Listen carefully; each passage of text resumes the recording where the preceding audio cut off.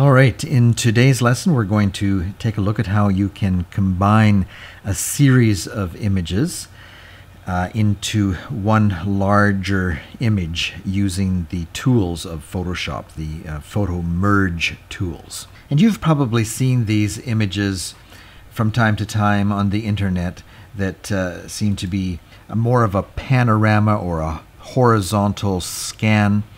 They're becoming more popular, especially as a result of some of the new features that are available on some of the devices that people have, where you can, for example, move your iPhone along a horizontal plane, keeping your device trigger set, and it will produce these lovely horizontal pans or panorama views. But you can also do that with other cameras as well. As you stand on a nice vista like this, take a series of shots and slightly move your camera from left to right as you take them, and take 5 or 6 images, and then you can bring these together in a little feature of Photoshop. And at first glance, when you see these images, you might think that somebody has just taken one image and cropped it down. For example, here is one single image that has been taken, and because we were standing far enough back or we were using a wide enough angle lens, we could produce the same panorama look by simply cropping a single image to give it that wide, expansive feel and look.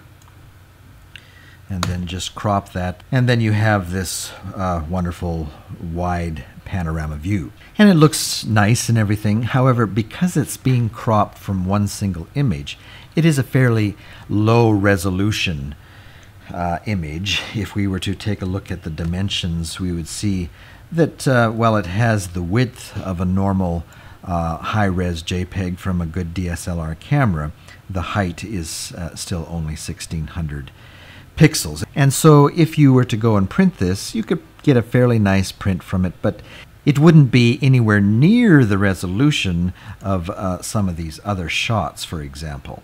Let's take a look at the resolution on this. We see that it is 15,000 by 5300 pixels.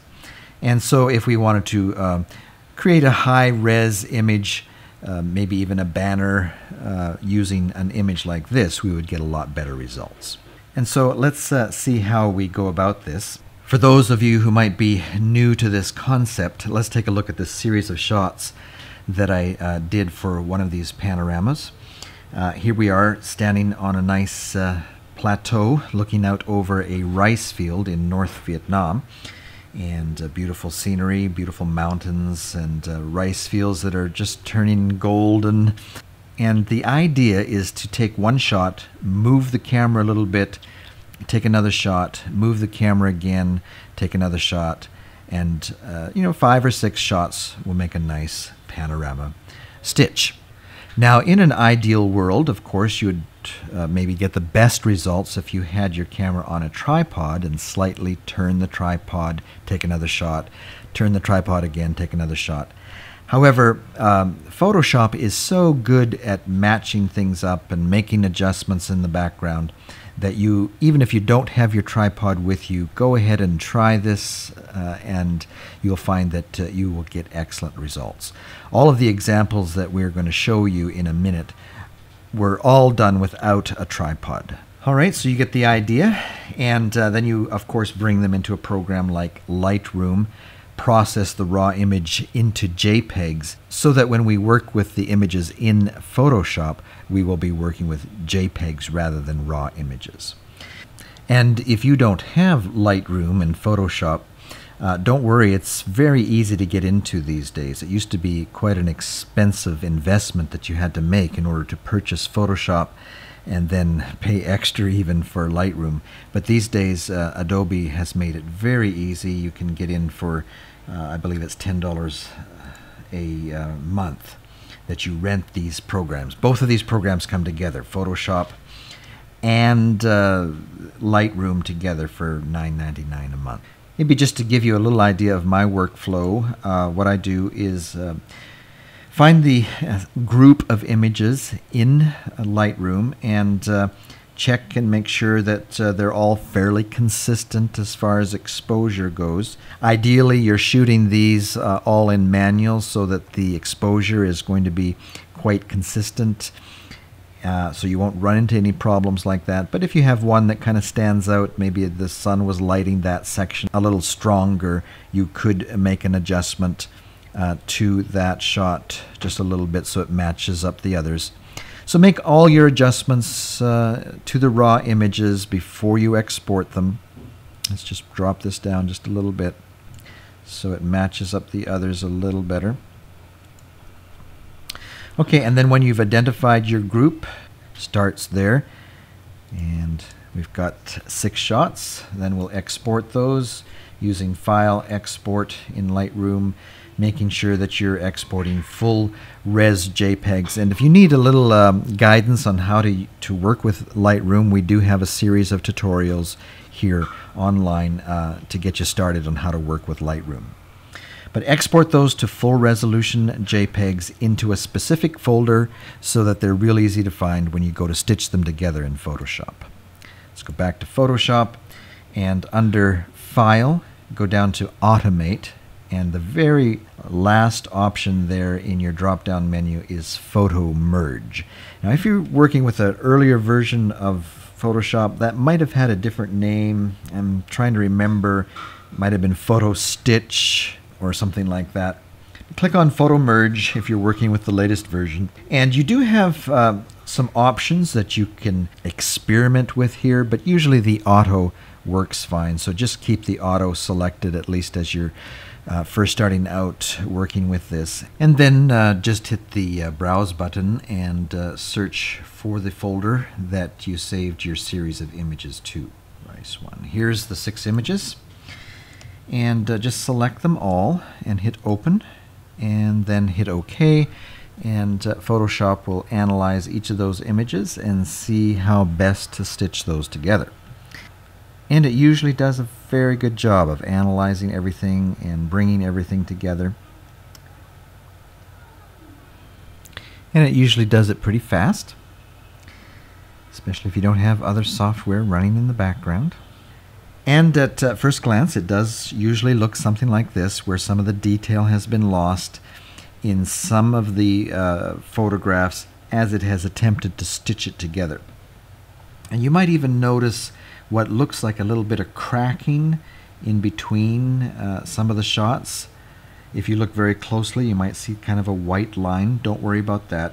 We'll be able to get rid of that, no problem. Okay, so once you've taken a glance at the way it has all come together, then what I usually do is go up to Layer and Flatten Image. And when we hit Flatten Image, you'll see that any of those white lines that kind of outline where the images have come together disappear. Now, the first step that we do to make this image just one complete beautiful image is to do some cropping. Let's go to the edge there. If you're not already on your crop tool, just point to the crop tool here and then start sliding this back a little bit, and we can crop down some of the sky. Now, if you find that most of the image is covered with sky, but you've got a little bit of blue up in the corner here, it's better to leave that as white space for now, because we want to preserve as much of the sky as possible, and it looks fine for almost all of the rest of the shot. In fact, we might bring it back just a little bit. And then the same down here. Let's crop this up, but if we see that most of the image is fine up until to a certain point, it's okay to leave a little bit of white space and then just duplicate that corner. Okay, and when you've got something that looks pretty good, hit the Enter key, and then using our stamp key over here and making sure our brush is fairly decent size. By right-clicking on that, you can change the size. And then by pressing down on the Alt key, having the brush in an area that is very similar in color to the area that we want to cover, press down the Alt key and with your left mouse button, click down, and then go over to that area that you want to cover and just paint it in. Might need to go back just a little bit. hit that Alt key a couple more times so that we're getting very similar color from the rest of the image. And that way you can preserve as much sky as possible. We see we've got a little bit up here in the corner. We might want to reduce the size of our brush a little bit as we get this one. Hit the Alt key, click on it, and just fill it in. And let's open up our brush for this grassy area. And when we're filling something like this, rather than go from the side, we might try coming down so that the grass looks like it's just growing up.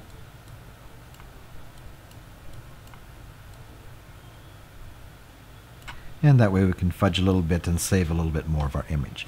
And then just before you save it, you might want to make some overall adjustments to the image itself. Let's go up to Image, Adjustments, and maybe choose our Curves tool. And then if you know how to work with curves, we can add a little bit more black to the blacks. And maybe up here we'll preserve our brightness, and then in the middle control the middle aspect. And likewise, you could check out some of the other adjustments that you might want to make to exposure, brightness and contrast, vibrance, hue and saturation. It's already pretty saturated, but just so you get an idea how you could add a little bit more saturation to the image before you save it. Might want to check out the size of the image. Hit Control-Alt-I altogether, and you'll see that we have an image that is just about 10,000 pixels across with a height of 3,300 pixels, which makes a nice size image if you're wanting to print a high-resolution banner, let's say. Now, if you wanted to show this up on Facebook, of course you wouldn't necessarily want to upload an image this size. If we look down here, we see that it's almost 100 megs. So what you would want to do is save a copy like this for your main image, and then hit Control-Alt-I again, and go down and change this to maybe 1600 or even 1200 for Facebook. Hit OK, and then save that image again with a little different name, low resolution at the end of your name. And that way you have something that's easy to upload to Facebook or other internet venues, and it would still have that nice wide panorama view. Now, the way Photoshop works, it looks here as though it's now a really small image, but 1200 is still a decent size. If we hit Control+ key, we see that it's still holding resolution up to there. We've lost the resolution there. That is showing the full size, and so you can see it's still a nice size image at 1200 for internet use or PowerPoint or whatever you like. Okay, so there you get an idea how you can stitch that together and save the corners. Let's maybe do a few more just so you get an idea of the different types of things that you can do with this. Let's go back to Automate and do Photomerge. And this time, let's pick a set that was shot in a little different way. Rather than shooting horizontal, you might be out in the field with, say, just a 50mm lens. And yet you've got this beautiful expanse in front of you, and as you hold up your camera, the 50mm lens isn't actually going to show you much of your horizon. And so you can turn your camera vertical and take a series of shots and let Photoshop stitch those together. Let's see if we can find one of those here. Yeah, here's one where I've turned the camera. I was out there in the field with just a 50mm lens and too far to go back to change to a wide angle lens. So I turned to the camera. Let's see how we can do to stitch these together. And there's quite a few shots here. Let's be interesting to see what Photoshop does with these. And I might put you on pause while it stitches these together. Okay, and here it is stitched together. Let's flatten the image under Layer, Flatten Image, and let's do our crop again. Go over and hit the crop tool, bring that down, and the bottom. This one I don't think we'll have to do any stamp to, but we will want to kind of work with the image a little bit Let's go to our curves tool under image, adjustments, curves, and the whole image was just a little overexposed. So let's take the center point down quite a bit, and then hit some more blacks, and maybe we want to try and bring a little bit more blue back into the sky.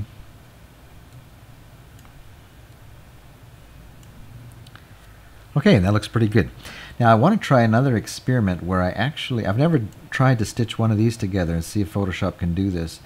I took a series of images that might be considered more of a checkerboard approach, where I shot 2 images up and down and then moved the camera over to the right a little bit, took 2 more images, one of the sky and one of the field.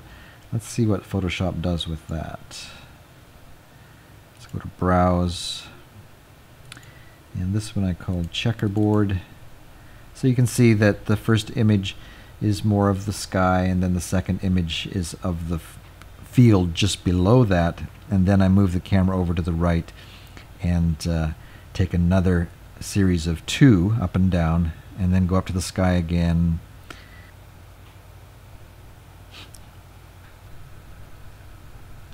Well, it looks like it did manage to stitch those together, and wow, it looks like it did some adjustment to the exposure. You might have briefly saw there that each series of 2 was exposed a little bit differently, and probably because of the sun, but it managed to, I guess, make some adjustments to the exposure as well to piece all of this together.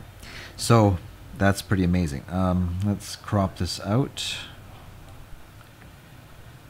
Okay, we still haven't flattened our image. Let's go over to layer and flatten the image. And now we've got one image to work with. We can now make our adjustments to the whole image using curves is where I like to start. Should have maybe made these adjustments more in Lightroom with the raw image itself, but just so you can see, you can still do it at the end. As long as your images are fairly consistent in exposure. Looks like Photoshop even compensates for that when you don't have a consistent exposure. Alright, so that's now a fairly decent image. Now I'd probably want to get rid of these telephone wires again. We can use our stamp tool to get rid of those. Let's go back just a little bit. Hit the Alt key again and just get rid of those. Now just one last example that I want to show you is it doesn't always have to be a horizontal pan. Let's say you're walking around again with just a fixed lens on your camera, a prime lens, and you come across a tall building or a tall sculpture or something that you want to get a little higher resolution image, so you can also do a pan of that. Let's go down to Photomerge and go after a file or a series of images that I took of a church. Just 3 shots, but as you look at these, you'll see that I've got the very top of the church, the middle of the church, and then all the way down to the bottom. Let's bring all 3 in and see what Photoshop does with those. Hit OK. Alright, there we have the full image. Let's flatten our image. Go to Layer, go down to Flatten Image. There we have one image. Let's go to our Crop tool and crop that right up. Alright, and so there we have one image made out of 3 by piecing them together in Photoshop. So, there you have it. How to make panoramas from multiple images using Photomerge in Photoshop.